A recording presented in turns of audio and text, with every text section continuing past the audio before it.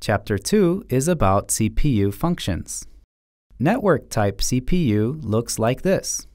From the top, there are LEDs indicating CPU status, dip switches, key switches, USB connector, and RJ45 connector. First LED on the top is Run Stop LED. When the PLC CPU starts to run, green light is turned on. When CPU stops, LED turns red. Second LED is Remote LED, and yellow light is turned on when the remote switch is on. So, when its status is normal, the Run Stop LED is green, and the remote switch LED is yellow. Remote switch should be turned on to control PLC using XG5000 program. If not, users cannot control PLC using XG5000.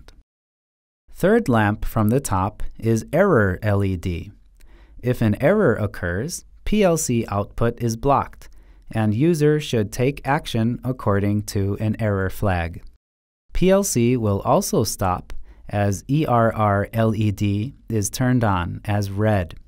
Users can find error details in XG5000 record. Next is Programmable Status LED.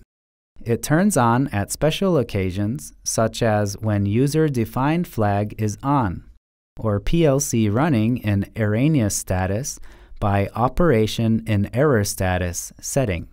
It also turns on when removing the module or installing other module with module exchange switch on. Next is Battery LED. It turns red in the case of low battery voltage. User needs to change battery in advance because if PLC is left with power off for a certain period time, program will be deleted.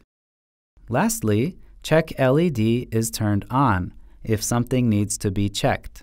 For example, it turns on if module change switch is set, if operating in debug mode, if forcible on setting, if fault mask skip flag is set, if warning occurs during operation, or if in case power of fault extension base.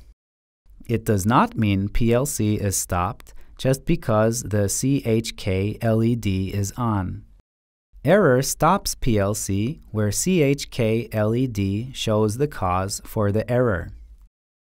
Next are switches. Remote switch helps remotely controlling the operation of PLC from PC. When the switch is moved to the right, all remote functions are enabled, but when it's moved to the left, remote function is disabled.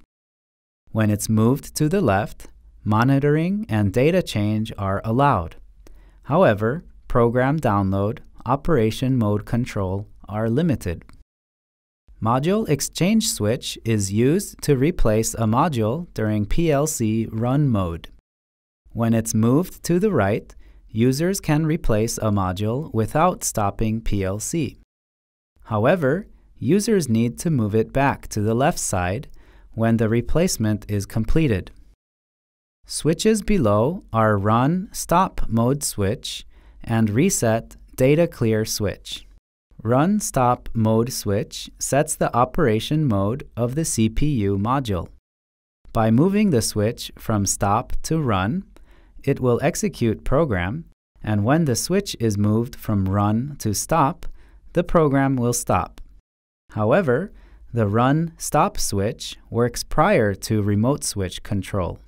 So, in order for user to operate PLC to stop or to run using XG5000, the Run Stop switch should be on stop, and remote switch should be on.